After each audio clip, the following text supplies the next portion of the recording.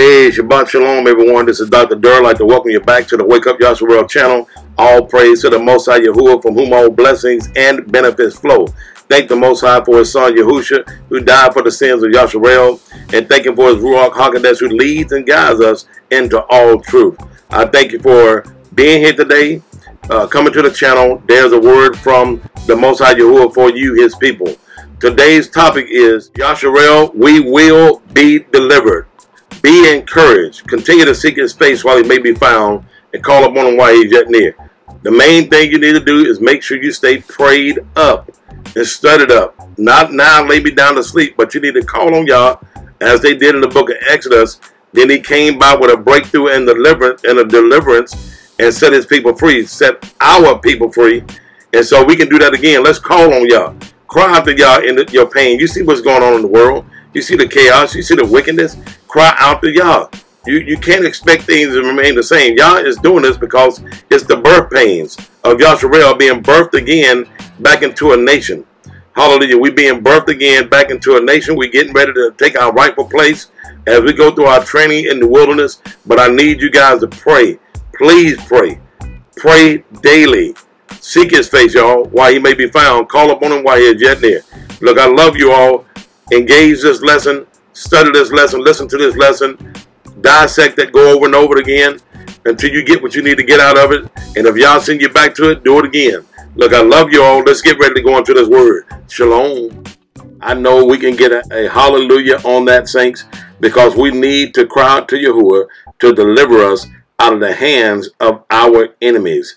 The book of Leviticus, the 26th chapter, tells us to ask y'all to forgive us the sins of our ancestors, forgive our forefathers, forgive every one of our family members, y'all. Forgive us all. And Father, y'all, deliver us and come and make haste to deliver us away from the hands of the heathens, because they are getting crazier and crazier. I know that you are the one pushing us, y'all, into your arms, pushing us into your care, pushing us to seek your face while you may be found and call upon you while you are yet near. Y'all, we are here today telling you now, we going after you hard as a nation, not as just an individual in prayer, but as a nation of people. We crying out to you, y'all. Help us today, y'all. Seek your face now in Yahusha's name. Hallelujah. We give you praise, y'all. So be it. Now go with me to the book of Vayikra, which is Leviticus, the 26th chapter, starting at the 40th verse.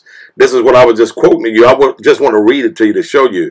It says, if they shall confess their iniquities and the iniquities of their fathers with their transgressions, which they have transgressed against me, and that also they have walked contrary unto me, we have, 41st verse, and that I also have walked contrary unto them, Yah was against us, and have brought them into the land of their enemies. That's where we are now.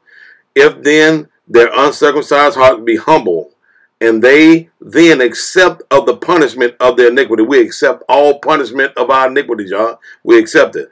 42nd verse, look what y'all say he's going to do. Then will I remember my covenant with Jacob, and also my covenant with Isaac, and also my covenant with Abraham will I remember, and I will remember the land. See, saints, that's all we got to do is seek Yah's face and cry out to him. He told you right there what he would do. He will restore us back to our rightful place, get us back home where we need to be, restore to us a pure language, and get us back into serving him as we should as the Hebrew Israelites. Let's get ready to go on today's lesson.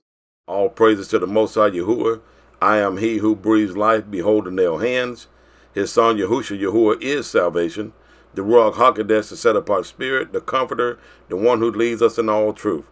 Praying that all is well with you and your family. Praying that you will be obedient and that you will accomplish all that the Most High Yahuah has given you to do.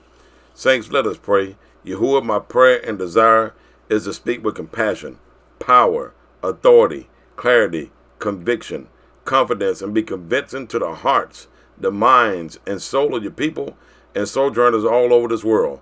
All I ask, Yahuah, is that you anoint this vessel of clay from the top of my head to the sole of my feet. In Yahushua HaMashiach's name we pray.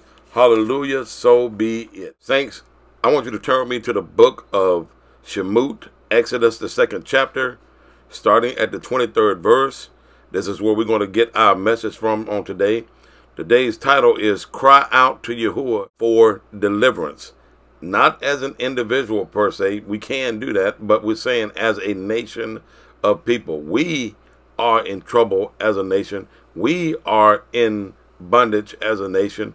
We are in a quandary right now with these enemies as a nation, not just individuals, but as a nation of people. Yes, we as individuals face our own dilemmas, our own hardships, but we're talking about as a nation, we need to cry out. Let's see what the book of Shemot, Exodus, the 2nd chapter, is talking about. Remember, we're headed towards another Exodus, the 2nd Exodus, where Yah is going to totally deliver us out of the hands of the enemy. Listen at this, the 23rd verse. And it shall come to pass in the process of time that the king of Mizraim, Egypt, died, and the children of Yashar'Al sighed by reason of bondage. They were going through so much, they sighed. They didn't just cry, but they sighed. They had cried a lot, and they cried, and their cry came up unto Yahuah by reason of bondage. They were going through so much, they cried out to Yahuah. That's what I'm telling you today. We need to cry out to Yahuah again. Hallelujah. This is part 2. This is part 1 Exodus, dealing with Moshe and our ancestors and our forefathers. But now we're going on part 2 Exodus, dealing with us as a people. Listen to the 24th verse. And Yahuah heard their groanings, and Yahuah remembered his covenant with Abraham, with Isaac, with Jacob. Remember, after we cried out, Yah heard our groaning. He heard our cry. He heard our ancestors. We were in them, and he heard them. So therefore, we can do it again. Look at the 25th verse. And Yahuah looked upon the children of Yashar'Al, and Elohim had respect unto them. See, right after that, Yah presented to his people a deliverer. Guess what's going to happen? Moses was the deliverer for Yashar'Al. The second deliverer is going to be Yahusha, our Savior, our Messiah, appearing to set us free out of the hands of the enemy. So he that endured to the end, that's the one that's going to be saved. That's the one that's going to be delivered when Yahusha come back and set us free out of the hands of the enemy. Hallelujah. Saints, we are living in perilous times, as the set-apart scriptures have foretold. As a matter of fact, it is playing out right before our faces. And we are smack dab in the middle, and guess who the main characters are? It's us, Yashar'Al. We are the theme, we are the beginning, we are the middle, and we are the end of this story that's being played out live and in living color. We are the main character. So after you have been awakened by Yahuah, we really don't have time to be walking around in a daze. We need to fall on our knees, fall prostrate on the floor, stand or sit in prayer unto Yahuah, and truly travail, in other words, back-breakingly and hard mental exertion or physical labor. That's the definition. The closest English word is the word toil. Though travail means you're not just exerting monumental effort, but suffering as you do so. Here's another scriptural example. Often you must travail before you prevail. Remember what I just said. Most times you got to travail before you prevail. That's in the book of Yesha'YAHU, Isaiah 66 chapter. Listen what it says. Before she travailed, she brought forth. Before her pains came, she was delivered of a man-child. It's dealing with a woman in the birthing position, getting ready to bring forth a child. And it says, before she travailed, she brought forth. Before her pain came, she was delivered of a man-child. It's saying this woman was having a baby before she went through any travail, any pain. And look what the next verse said. Who has heard such a thing? What the scripture is saying is, there is no way this woman is going to have a baby without being in excruciating pain, without travail, without crying out. No, you're not going to deliver until you travail. Now listen what the rest of it says. Who has heard such a thing? Who has seen such a thing? Shall the earth be made to bring forth in a day, or shall a nation be born at once? For as soon as Zion, talking about us, travail, as soon as we cry out, as soon as we cry out, are you listening? As soon as we cry out, travail, you're going to bring forth her children. She'll bring forth her children. She'll bring forth, I had to repeat that 3 times, her children. You got to cry out to Yah before you bring forth. Before we be birthed again as a nation, we have to cry out. Listen, the 9th verse, shall I bring to birth and not cause to bring forth? Said Yahuah, shall I cause to bring forth and shut the womb, said thy Elohim. What Yah is saying right now, we in the place of birthing. We getting ready to be We born back in the earth as a nation. We are a nation, but we have gone through many bondages.